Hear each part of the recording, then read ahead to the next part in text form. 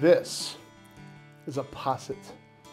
If you look up posset today, this is something that you will find. This is a lemon posset. It is delicate and creamy. It's science. And it is absolutely delicious. You make this by taking cream, mixing it with sugar, reducing that, and it has to be just right. You have to have the right amount of sugar to the right amount of cream. Then you're going to add lemon zest and lemon juice.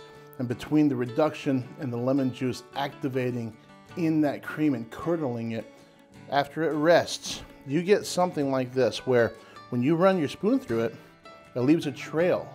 And it's almost like a custard, but not quite. And it's not quite a mousse. It's something all together on its own. It is fancy.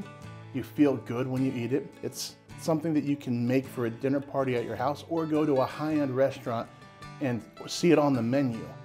But this is not where Posset started. In fact, you couldn't get further away from where Posset first started.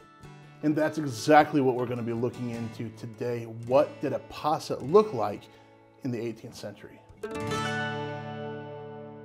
By the time we get to the posset in the 18th century, it's already likely changed quite a bit from when we first see it referenced, and folks can find references to even the 16th and 17th century of what a posset is. Shakespeare used a posset in one of his plays. It's documented quite a ways back. Originally, when you see a posset, most of the time it's in the context of someone being sick. And so maybe you can think about this as a sort of chicken noodle soup or let's get well kind of dish or beverage. And that's something else that's really funny about it too, is that sometimes a posset seems like it's like a custard, or it's cream or milk mixed with bread. So other times it's referenced almost like it's a beverage or something in between, like a syllabub, which we've done on the channel before. So it's kind of strange researching it back. Now, I don't know a whole lot about posset before the 18th century, but I did find a really interesting recipe for it in the 18th century. Today's posset recipe comes from William Ellis's The Country Housewife's Family Companion. It was published in 1750, and it is a fantastic cookbook. We use it a ton on the channel because it deals with a lot of different types of food, and it has a focus on the working class and actually farmers. And so sometimes Ellis will actually say, hey, this is a good farmer's recipe for this time of the year, even in this activity, which really just is really interesting because you get to focus on exactly when he wants you to eat it. Now, this is probably going to be fun for the comment section here. This is to make a harvest posset the Hertfordshire way. Now, is it Hertfordshire, Hertfordshire, Hertfordshire? I'm not from there. I don't know. You guys know, and you're going to correct me. Let's just have fun with it, okay? Tell me how to say this so I say it right in the future. This is very commonly done for supper, but seldom for breakfast, because for the latter, we send into the field either broth made from yesterday's meat crumbed with bread or milk porridge with bread.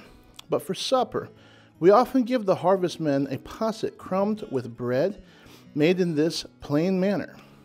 The maidservant boils new milk, and when it is so done, she puts about a pint of it into each man's wooden dish and immediately adds a quarter of a pint of stale strong beer, some coarse sugar, and crumbled bread, which turns the milk into a posset and gives the men a palatable supper.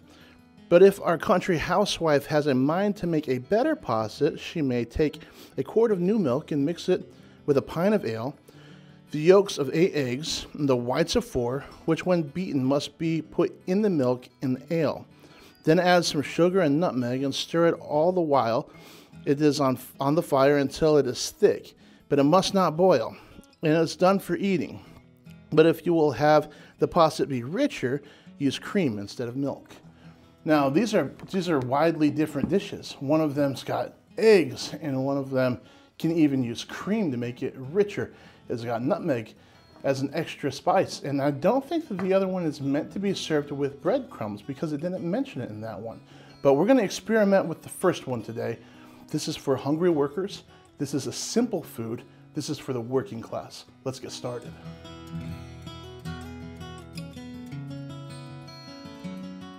Let's talk a little bit about what this dish is doing. They're not going to be wasting resources. This is not something special, okay?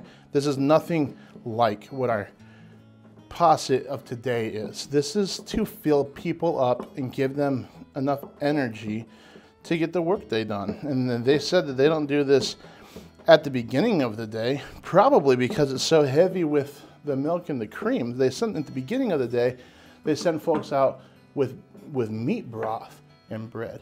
So this is going to be a little heavier. It's going to sit in your stomach and be nice for you to go to sleep with. The bread doesn't matter. Whatever bread you have at home, the staler the better.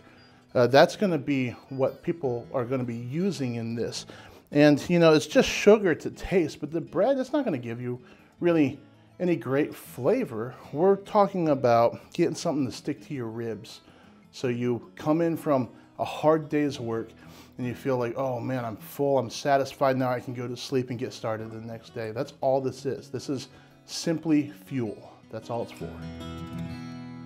It's an interesting distinction, I think, between the two different recipes.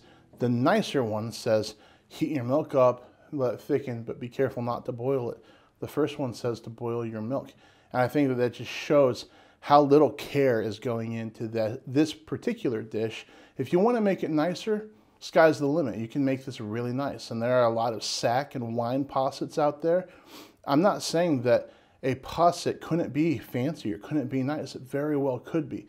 But this one, this is bare bones. We're going to get our milk in a pan, get it over the fire, get it heated up.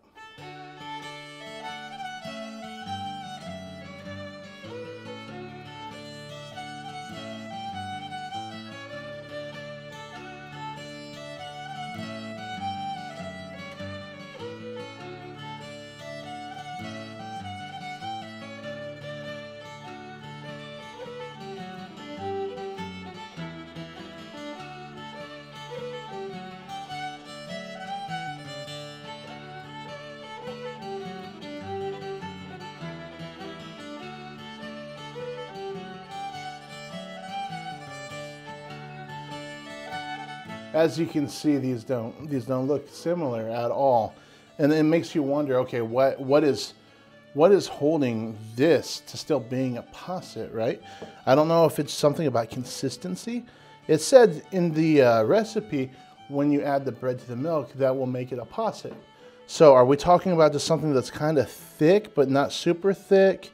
Almost like this is almost like a hot cereal or a porridge kind of thing going on, which I guess you can get to custard from there. And this is kind of like a custard. Maybe they're not meant to be anything like one another anymore. I'm not sure. I just think it's a really interesting question to ask. And one of my favorite things about cooking on this channel is that we get to ask those questions. We get to say, this is something that I like now. What did it used to look like? Or sometimes it's vice versa, like this one. I wasn't really sure about what a posset was in the modern age. I found posset a few times in old cookbooks. I thought that's interesting.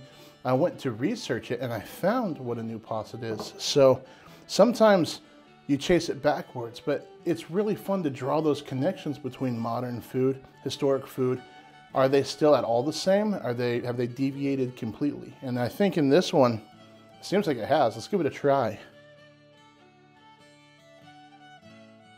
Certainly is not appetizing when you look at it.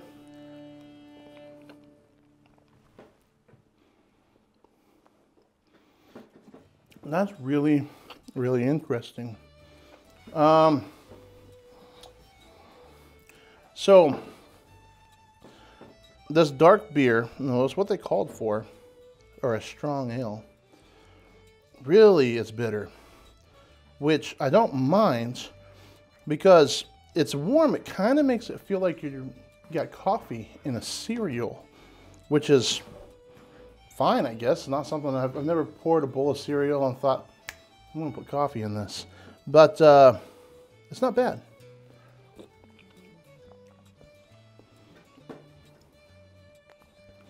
A little bit more sugar brought it all together. I like that a lot. If I'm being completely honest with you, I don't think that this is something that I'll ever sit at home and say, I'm going to make this and eat it. But it is super interesting to see this was dinner for somebody who'd been working in the field all day. This is what they came back to. And were they excited about it? I don't know. But it did the trick. And I don't think that anybody that we know in our modern day neighborhoods in America think this is what I want when I come home from working at harvest. When it's cold and it's just like backbreaking labor. They're gonna come home and have some hot cereal or porridge kind of thing. I don't see it. This is where we find out the differences between then and now. This is where we find out societally what's going on, what people are accepting of. Oftentimes now you see a dinner table and it's got, maybe a protein and a few sides or something. That's what people think of as a dinner.